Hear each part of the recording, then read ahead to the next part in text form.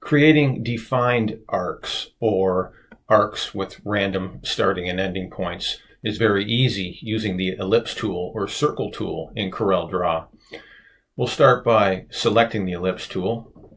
We'll hold down the control key to constrain the dimensions so we get a perfect circle.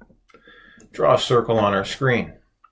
Now in order to manipulate this so we can make it an incomplete circle and an arc with a defined starting and ending point, we'll click the shape tool over here on the left side of your screen. With the shape tool selected, you'll be given some options up top. We want to convert this circle to an arc. Once we do that, you'll end up with an open section and it will define your starting and ending points here.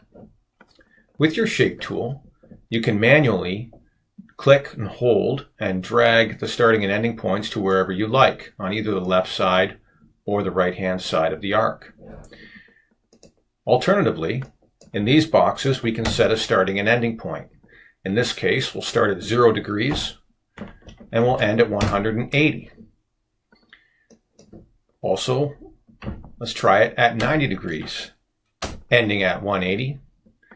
And now 90 degrees, ending at 360. And this is two different ways that you can create a circle, convert it to an arc, and define your starting and ending points, or just drag it manually.